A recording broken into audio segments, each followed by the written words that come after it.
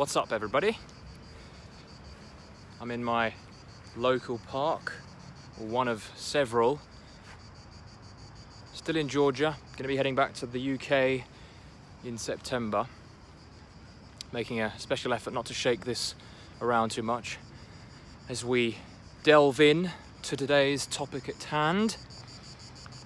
It's an interesting one. As someone who spends a lot of my time thinking about how to make progress in life and how to coach others to do the same and how to take away the barriers and restrictions that hold many of us back and provide clarity and understanding and I suppose self-support on our journeys of doing things for the better in the world and making an impact with what we have,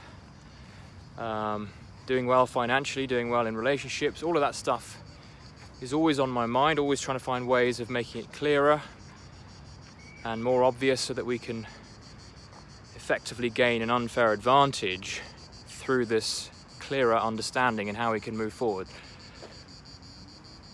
So the idea that I'm thinking about today is, and this is something that I already know, but I want to make sure that this is made clear in a little cheeky video recording, and that is the idea that there's only one guarantee of success. There's only one variable involved in being able to guarantee success. And when I talk about success, I'm talking about success in the sense that you are achieving a certain degree of mastery. You are achieving refined skills. It is success in yourself. You are a better person. You are more skilled. You are more masterful at something. And I find, and I know that developing mastery in something, whether it be being a great tennis player or being a fantastic musician or being a great coach, a superb web developer, an artist who can make a beautiful painting.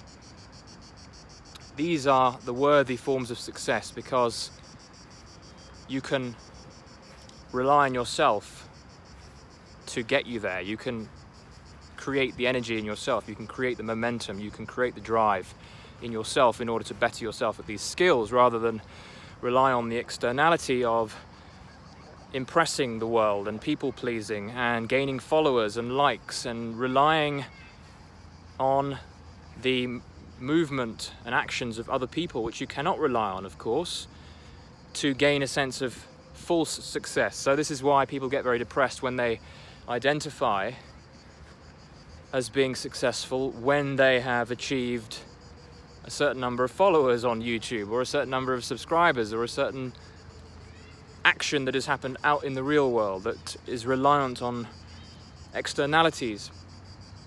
The real form of success is your own mastery at something, your own ability to build value, because once you have value that supersedes the vast majority of people, if you can become the very best at something very specific, then you are effectively indispensable.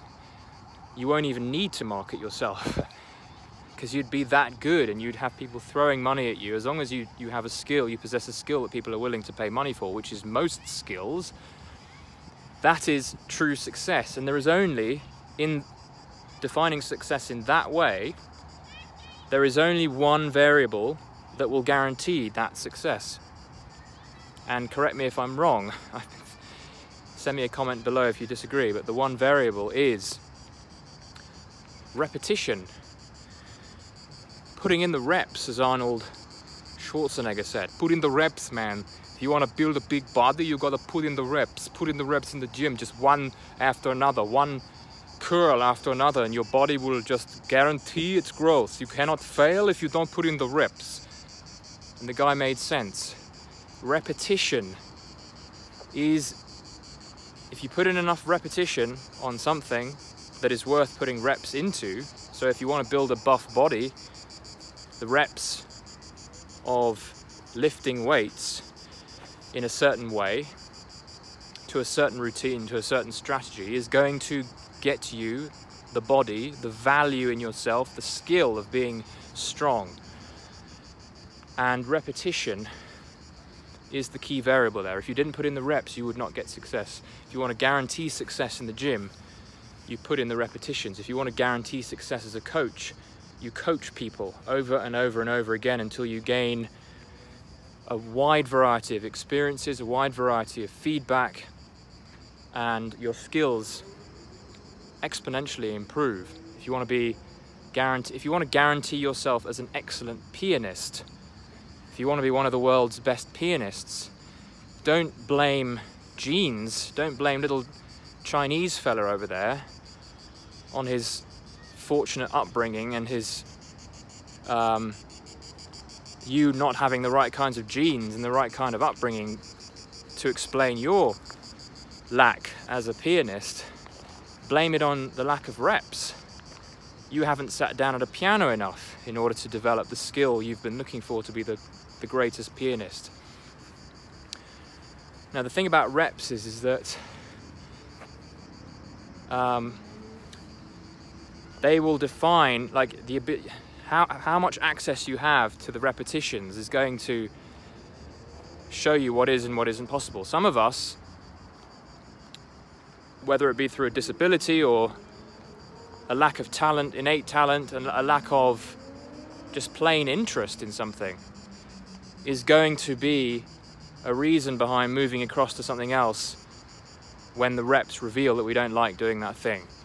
So it's down to the repetition of something that will guide you through what is worth doing. And obviously you need to have that strength to stay with something if you find it annoying in times, but repetition is going to guide you to the right kinds of things. The problem with many people is that they expect things to be a little bit easier than they are, and they do not put enough value into the act of repeating things over and over again, and they do not have enough faith in the simple fact that repeating something over and over and over again, while staying aware and whilst understanding the importance of tweaking and getting better each time, the importance of repetition is going to get you there. Byron Katie, the psychologist, I think she was, said that you can have anything that you want in the world as long as you ask enough people. And that's a sort of a riff on the same idea, is that you will guarantee your success if you are willing to put in the reps, to talk to enough people. If you have a book that you need to sell, you will find success. I suppose it's a slightly different way of thinking about it, because you cannot guarantee success based on externality, but she brought up the right kind of idea, is that you can't really fail if you understand and believe in the concept of repetition. Now with Byron Katie's idea, obviously you're reliant on other people's opinions, but theoretically, yes, if you ask enough people and you focus on your skills and the quality of your material, you will find success, because someone is going to eventually say yes. And the same applies to whatever it is you want to develop mastery in.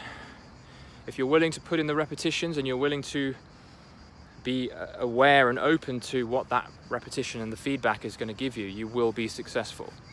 It's just a matter of time. It's just a matter of getting over the obstacles that hold you back from doing further repetitions. That's the thing that I'm getting at here, is that we need to allow ourselves to not be held back by the fears that we have, and the reason people don't get to where they want to get is because they allow fear to stop them from repeating things. That's all it is. You've just allowed yourself to stop repeating. If you're scared of meeting new people and networking, it's not because you are a bad networker. It's not because you are innately terrible at socializing with people. You have just stopped yourself from repeating and practicing being good at being sociable. So it's about the practice, it's about the repetition. So this leads me to the point here, which is that now that we know this, if we know that by putting in enough repetition on anything in terms of building mastery, building skill in something, what does knowing this mean for us? What does knowing this mean for our future? What form of repetition are we going to commit to based on what dreams we have, based on what our goals are?